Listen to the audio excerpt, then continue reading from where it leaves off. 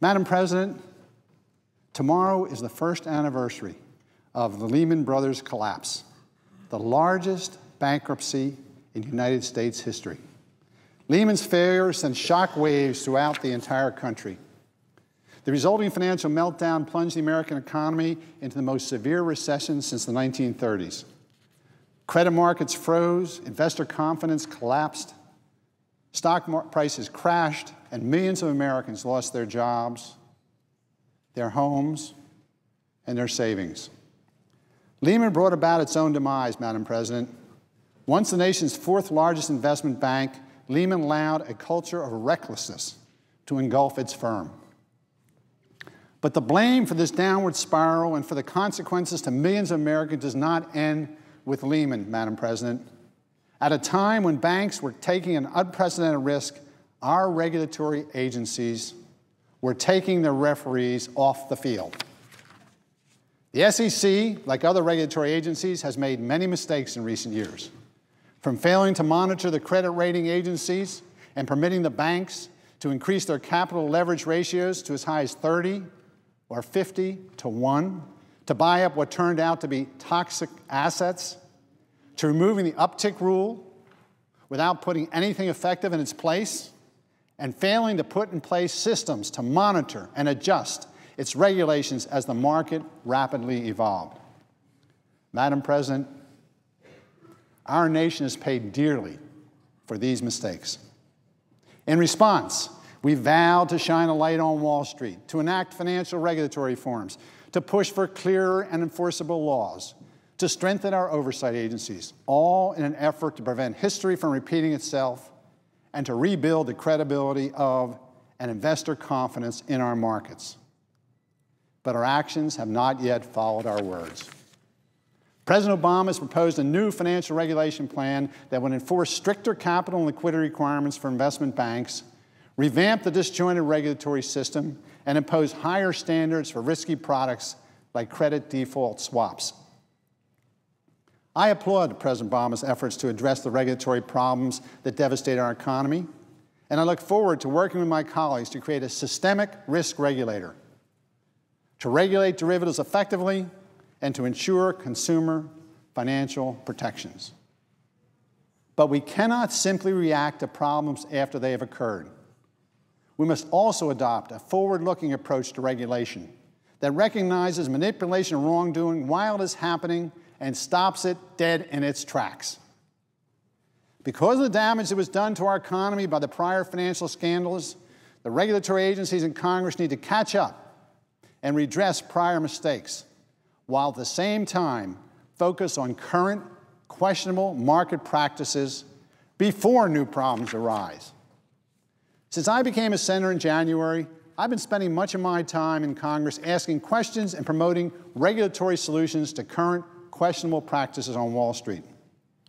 And I have stressed repeatedly the need for the SEC to step forward as a strong and determined cop on the beat.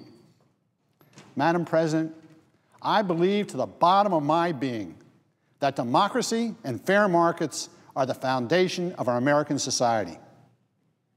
They are both based on the notions of equality and fairness, the idea that all Americans have an equal opportunity to succeed. For markets to have credibility and investors to have confidence, Congress and the SEC must act urgently to restore a level playing field for all investors. If investors don't believe the markets are fair, they won't invest in them. It is as simple as that. Fairness may be an ever-changing and elusive concept when it comes to financial markets, but it must be defined and then defended by the regulators. Where abuses continue in our financial markets, those abuses must be addressed through clear rules with teeth and through tough enforcement. Otherwise, we will be left with two financial markets. One market for huge volume, high-speed players who can take advantage of every loophole for profit, and another market for retail investors whose orders are seemingly filled as an afterthought without any special priority. For example, since March, I've worked with a bipartisan group of senators to push the SEC to do more about abusive or so-called naked short selling. When Lehman Brothers began to go down, many believe naked short sellers drove it into its grave, profiting handsomely by manipulating the price of Lehman stock down, down, down, down, down. The SEC will be holding a roundtable on September 30th to discuss pre-bar requirements and centralized hard locate system solutions that I and other senators have proposed. I strongly urge the Commission to propose new rules addressing these issues and to begin to elicit serious comments about their effectiveness. At the very least, they should set up pilot programs to test how they might work. Otherwise, if the SEC does nothing, I'm concerned that when the conditions for profitable naked short selling reoccur, and they will reoccur, there will be no enforceable rules to stop it. And the SEC will be unable to punish those who undertake it, just as the SEC has yet to punish anyone for the naked short selling events last year. More recently, several questionable market structure issues have come to light, threatening market fairness in ways we are only beginning to understand. Wall Street has undergone a radical transformation in only the last few years, Madam President. Only a few years ago, powerful trading organizations like the New York Stock Exchange handled over 80% of all transactions. Today, the market is currently heavily fragmented and dominated by high-frequency traders. According to research by the TAB Group, there are now over 50 trading venues in the United States.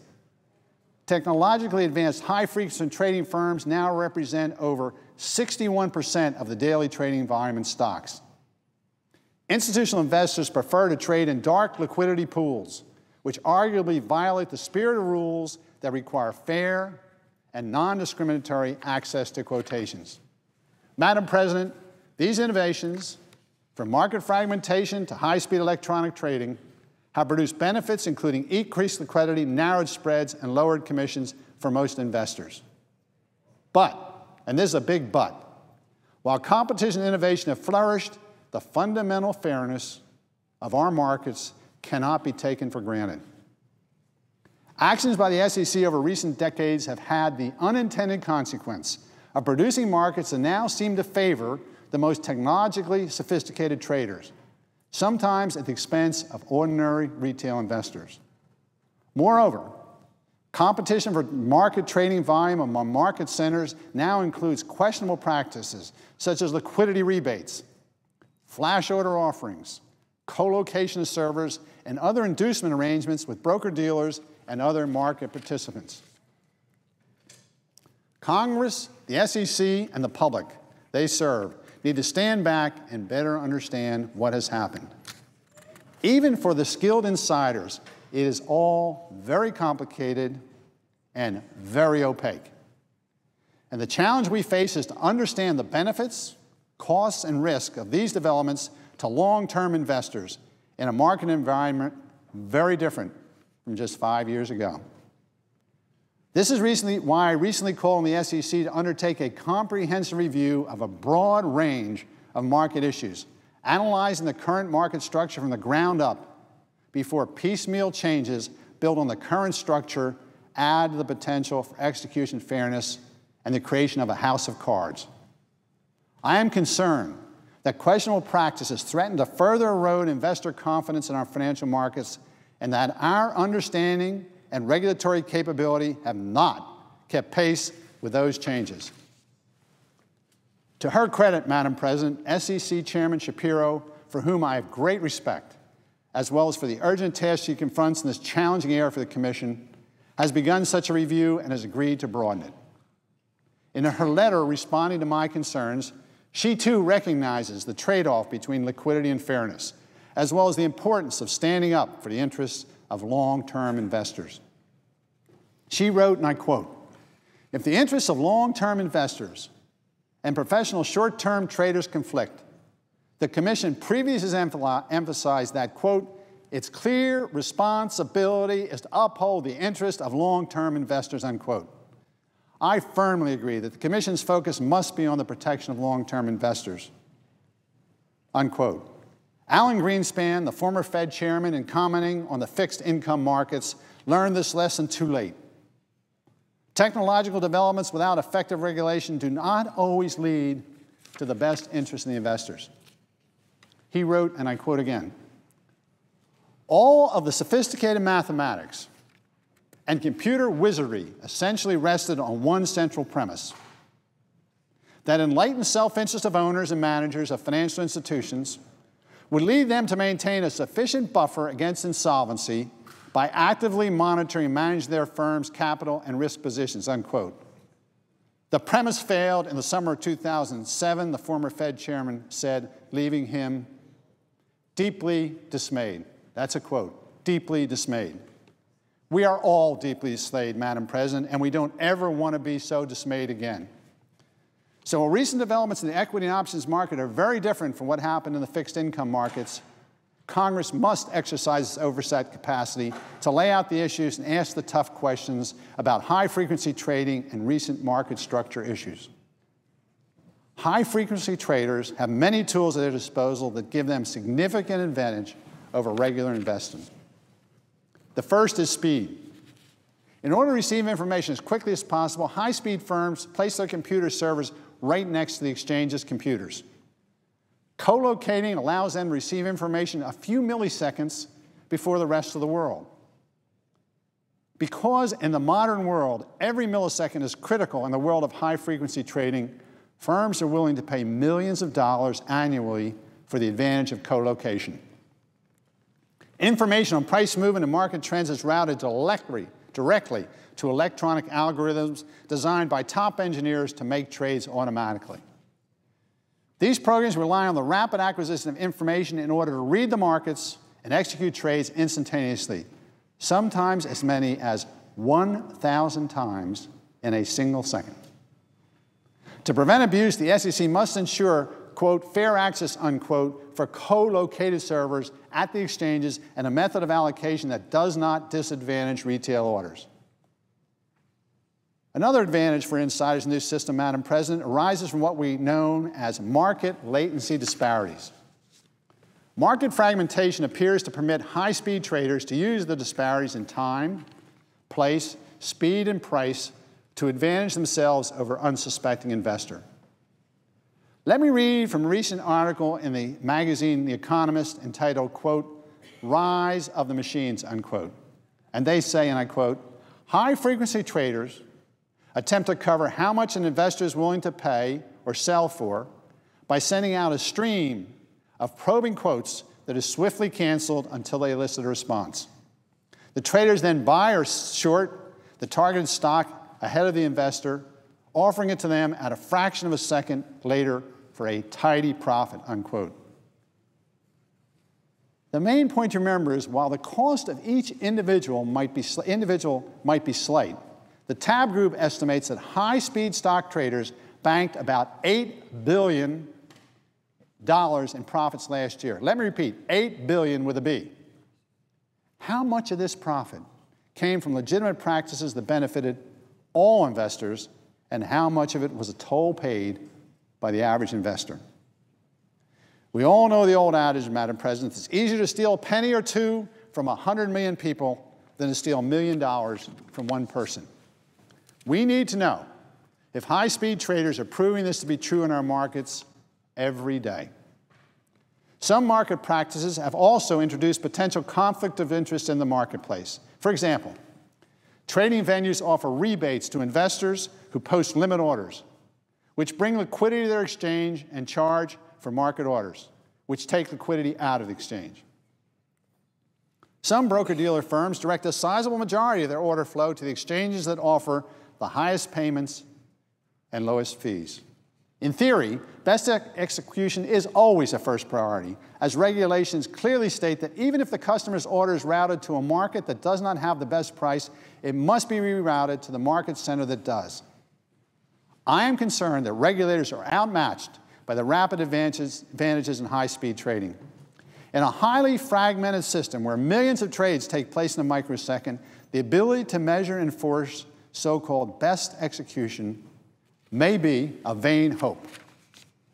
The so-called Rule 605 forms, which purport to measure execution quality, are woefully outdated. The first column for time of execution reads 0 to 9 seconds. In a gap of 9 seconds, prices under the new system can change significantly. In a world of 50 market venues with structural latency issues being targeted by an entire industry of high-frequency traders, millions of trades reaping millions of dollars can take place before retail investors and the regulators who protect their interests can comprehend what happened. We need to ask if regulators are looking through the wrong end of a telescope when they should be using a microscope. Average investors must now wonder if their orders are being routed to a venue because it offers the best execution quality for them, or because it leads to the most revenue or lowest transaction fees for their brokers. Liquidity rebates paid by exchanges have increased trade volume and thereby provided added revenue for the exchanges. Most of the traders who capitalize on rebates are high-frequency traders who execute millions of low-risk trades a day. These market participants are not investors. Rather, they step in between buy and sell orders, trade on both sides of a security, and cash in on double the rebate. Let me again read from The Economist quote. Another popular high-frequency trading strategy is to collect rebates the exchanges offers to liquidity providers. High-frequency traders will quickly outbid investors before immediately selling the shares to the investor at a slightly higher purchase price, collecting a rebate of 1/4 cent in both trades, unquote. Some argue that such innovations add needed liquidity in the market, but high street traders mainly target the most frequently traded stocks. Liquidity is light and spreads are wide on many lower volume stocks. We must rigorously examine the degree to which rebates actually bring liquidity to the marketplace where it is needed and help the market function properly. Madam President, I've discussed a variety of questionable practices that deserve and I hope receive a searching examination by the Securities Exchange Commission and by Congress. While some of these innovations have produced benefits, they have also created wide disparities between high-speed traders and average investors. We do not have a clear accounting of all the costs and benefits of these recent market structure changes. Under the current system, Madam President, until empirical data shows up to dispel our concerns, we have little reason to believe average investors can compete with the high-speed traders they are up against. We must question whether certain broker-dealers are acting in the best interest of their customers under cover of flawed regulation and antiquated enforcement techniques. At the same time, we have dark trading platforms that are insufficiently monitored by regulators and which undermine public price discovery. Moreover, unlike specialists and traditional market makers that are regulated, some of these new high-frequency traders are unregulated, that they are acting as a market-making capacity. They have no requirement to maintain a fair and orderly market. They trade when it benefits them. If we experience another shock to the financial system, will this new and dominant type of pseudo-market maker act in the interest of the markets when we really need them? Will they step up and maintain a two-sided market, or will they simply shut off the machines and walk away? Even worse, will they seek even further profit and exacerbate the downside?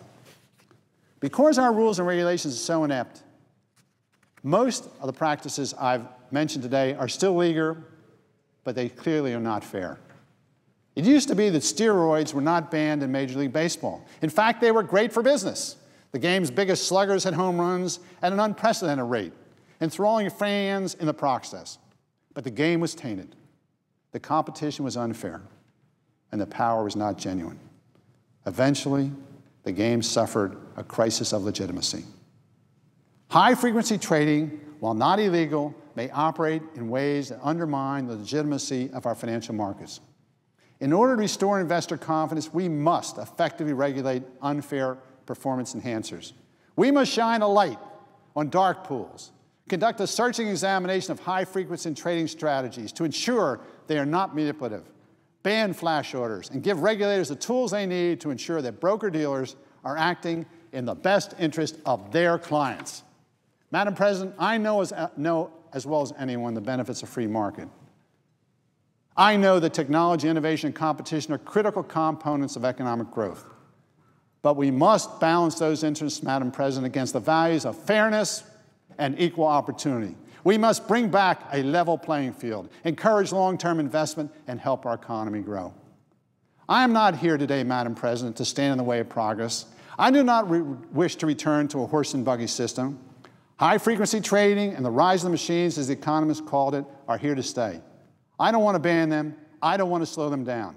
Simply put, technological development should not control our regulatory destiny. Rather, our regulatory agents should ensure that technological progress everywhere bring benefit to long-term investors. And where the interests of the two are in conflict, our regulators must stop the practice of professional short traders that harm the interest of long-term investors.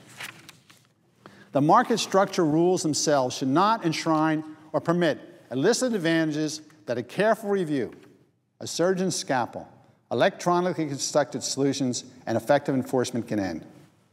Neither should the needed solutions that protect investor interests, like reinstatement of some form of the uptick or BUD test, or the need for a hard locate requirement to end naked short selling once and for all, remain unused primarily in deference to the desires and convenience of high-frequency traders. For our part, we in Congress need to undertake a fundamental review of the oversight responsibilities we give to regulators, examining whether they have adequate tools to carry out these responsibilities. We have become complacent in thinking that continually updating our body of regulations is enough, when in reality, we perhaps have failed to provide regulators with the necessary tools they need to observe these complex financial institutions. So, on this first anniversary of Lehman Brothers' collapse, I conclude by saying I look forward to working with my colleagues not only to address the financial crisis of the past, but also to scrutinize and begin to correct the financial abuses of the present so we can avoid the problems of the future.